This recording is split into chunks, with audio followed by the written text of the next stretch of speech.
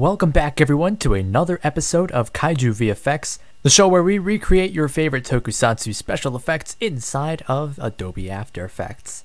Today we are going to be recreating Biollante's Acid Sap Spray.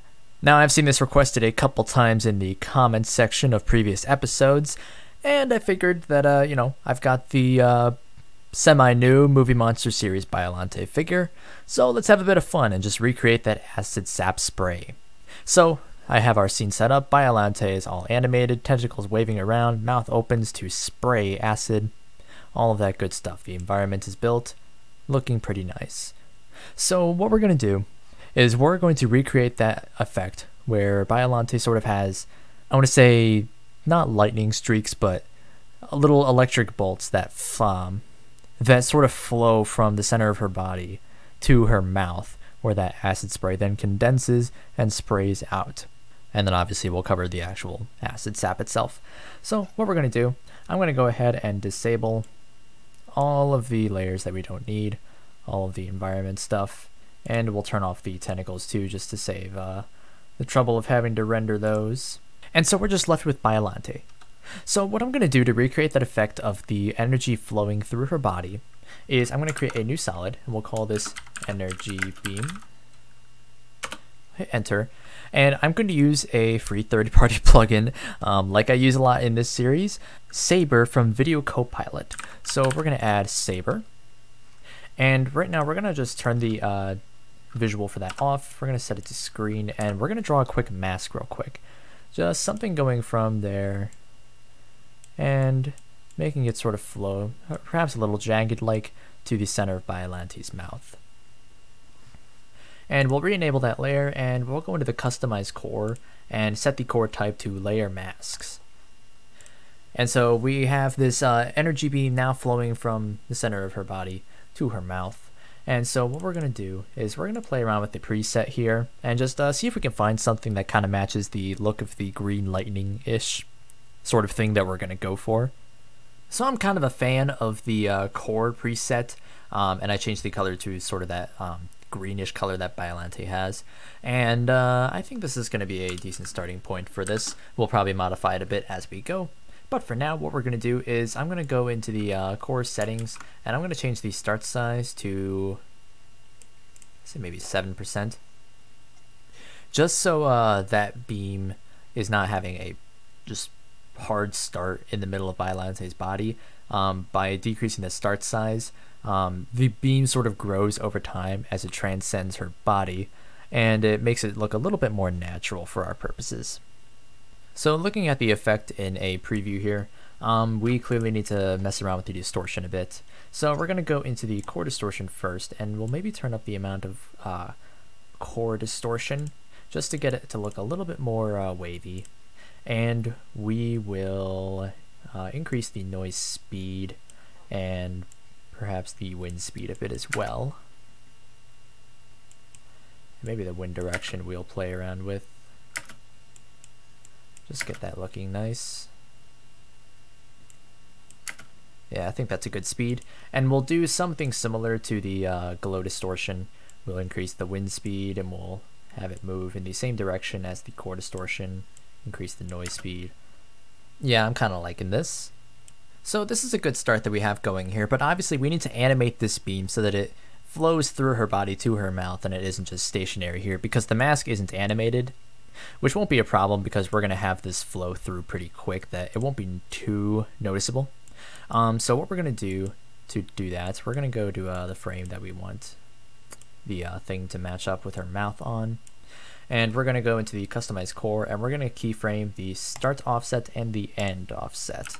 We'll hit U and bring up those keyframes, and what we'll do, we'll go back a couple of frames here, and we'll set the end offset to 0. And what that does is that brings the end of the core to the starting point. And so now if we scrub through the timeline, we can see that at the first set of keyframes we set, the beam finishes flowing through her body to her mouth. And then we'll go a couple frames after that, and we will bring the start offset up to 100, and that just lets that flow through her body. So that's looking pretty nice, I would say. So obviously this just happens, once, but we want it to happen more. So what we're gonna do, I'm just gonna trim this layer to match the size of the keyframes that we set.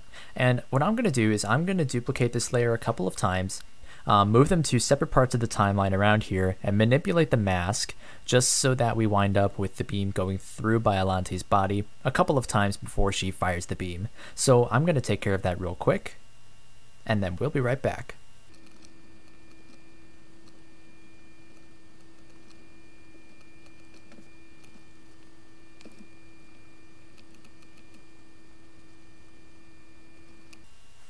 Okay, so I think that's looking pretty decent.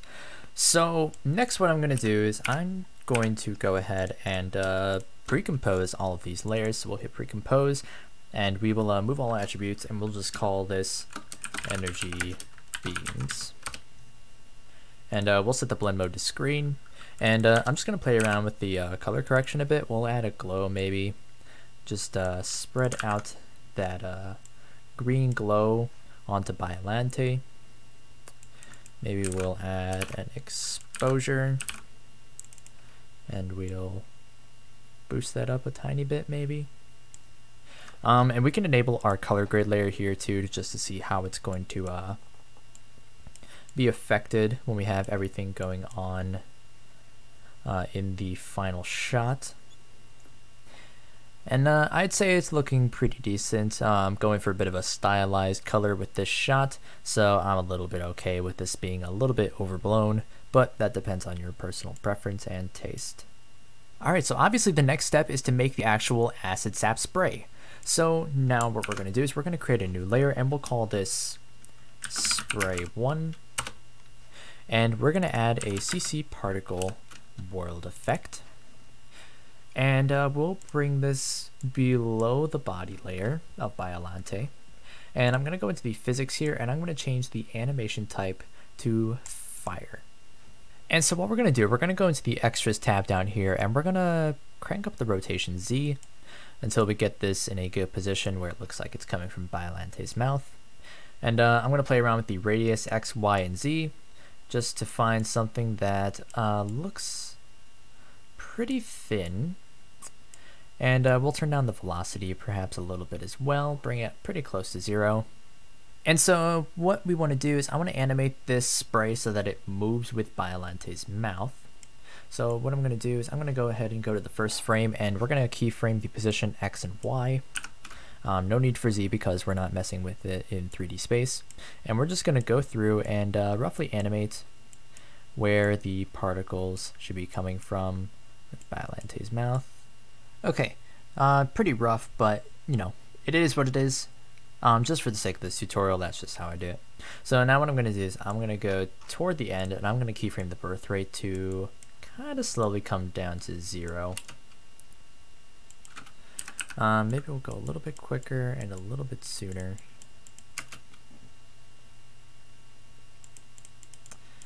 Maybe a little bit slower, just so we get something that looks like it's dissipating as it comes from her mouth, like it's squirting out that last little bit of juice. Okay, so I want to add a bit of gravity to this effect. Now we are dealing with CC Particle World, which is honestly a pretty primitive particle system for After Effects, so it can be a bit difficult to get the right look since we're not using paid third-party plugins like Trapcode Particular or Superluminal Stardust, stuff that I would usually use. So we're going to have to do a little bit of trickery in order to get some gravity going to this, because the way that we have rotated this is we rotated the effect camera of the beam, which is not rotating the actual emitter itself, but rather the camera in which the layer is observing the particle simulation. So if you see we up the gravity, it acts like the effect is still looking at it from a straight-on view and not rotated at all. So the way that we can work around this a little bit is we can go into the gravity vector tab in the physics tab, and we can affect the gravity by dimension. So we can add more or less gravity in the X, Y, and Z dimensions if we want to. So what I'm going to do is I'm going to add a little bit of gravity in the X. Not a whole lot, but enough to make it noticeable. Okay, so I've turned down the birth rate to about 0.1, just so we get this really fine little stream of acid particles coming out of her mouth. And what we might do is we might up the velocity a bit, just so that we're getting a little bit of a wider streak of those as they go out. We're going to go into the particle settings here. We'll change the max opacity to 100%, and the birth color we'll set to a very light green, and the death color doesn't matter too much because we're not seeing these particles die on screen, but we'll make it just a darker, less saturated green. And we'll set the blend mode to add. Maybe we'll go in and we'll desaturate this birth color a little bit. Maybe we'll make it a little bit more green yellowish. And we'll do the same for the death color. Just make it a dark green yellow. So what I'm going to do on this layer, okay, so we've got the base layer of acid spray particles going on here. So now what we're going to do is we're going to really layer the hell out of these particles. So to start off, we're going to duplicate that layer. And I'm going to go into the particle tab here and change the type to faded spheres. And we'll play around with the birth rate a little bit maybe. Nothing too much. Something like that maybe. And we'll set the size variation to 100. And we'll decrease the depth size just a tiny bit. Maybe increase the birth size. Now for these, I kind of want these to be like flickering little acid particles or something in the spray, kind of like there is in the movie. So the way that we're going to do that is we're going to go into the opacity map here, and we're just going to scribble a little bit. Just make this look as jagged as we can, and just get something that is totally wild and crazy that will affect the opacity of these particles super randomly over the course of their life cycle. So next I'm going to duplicate that layer. I'm going to go in the extras real quick and add a random seed just so that it looks a little bit different. So what I'm going to do now is I'm going to up the birth rate of these particles to quite a lot. I'm going to go into the particle settings and change the depth size to be much bigger. I'm going to add a vector blur to this layer. And this is going to sort of serve as the base, so to say, of our particle spray. Sort of like a cloud of acid, if you will. And that vector blur cuts off a little bit on the side there, just because of the way it affects the particles. So I'm going to add a motion tile after the particle world effect. And we'll mirror the output height and width. And now that looks fine. And then I'm going to add a fast box blur, up it to maybe 3. And maybe I will increase the velocity a little bit. And we'll just see how this looks. Okay, that's not looking too bad in my opinion. But what I'm going to do is I'm going to up the gravity on that, just so it's being pulled forward a little bit faster. I'm also going to just straight up lower the opacity on it so it's not coming through as strongly. Up the box blur a little bit. Change the color maybe to a more desaturated looking green. And on that note, I'm going to go back into that sort of spherical particle thing that we were making, and I'm going to change those to be more of a yellowish color. Just as a little side thing. Alright, looking at this with the color grade layer on, it is not looking too bad so far. I'm going to add another layer to these. I'm going to go into the spherical sort of particle thing that we made, duplicate it again, go into the extras, change the random seed up. I'm going to go into the particle tab, and I'm going to change the type to bubble. And I'm going to go in and lower the birth rate a tiny bit, increase the longevity. And this is going to sort of be an extension of those little glittering acid things that we were making before. Maybe we'll up the birth rate again and increase the velocity.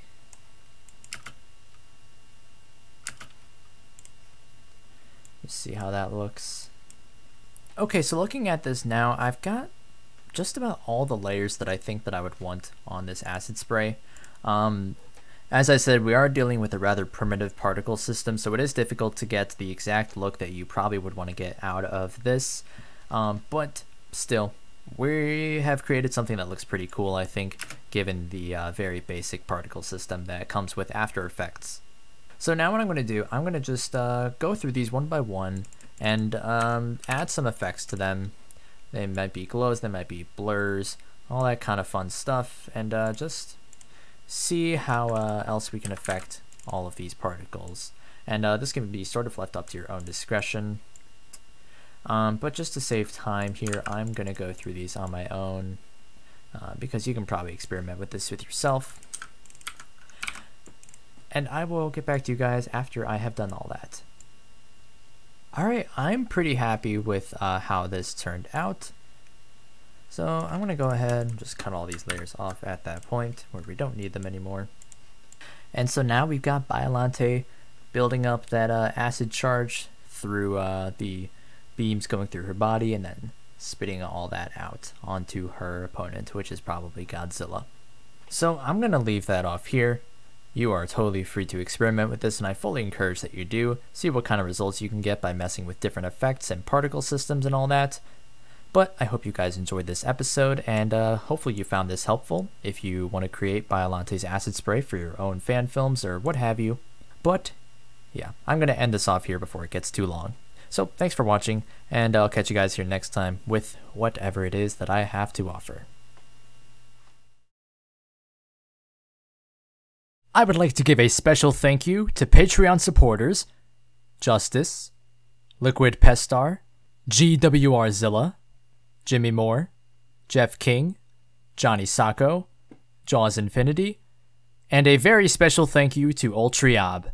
If you would like to learn how you can get your name listed at the end of each of my videos as well, in addition to some other awesome rewards, then be sure to visit patreon.com/DaikaijuLegends.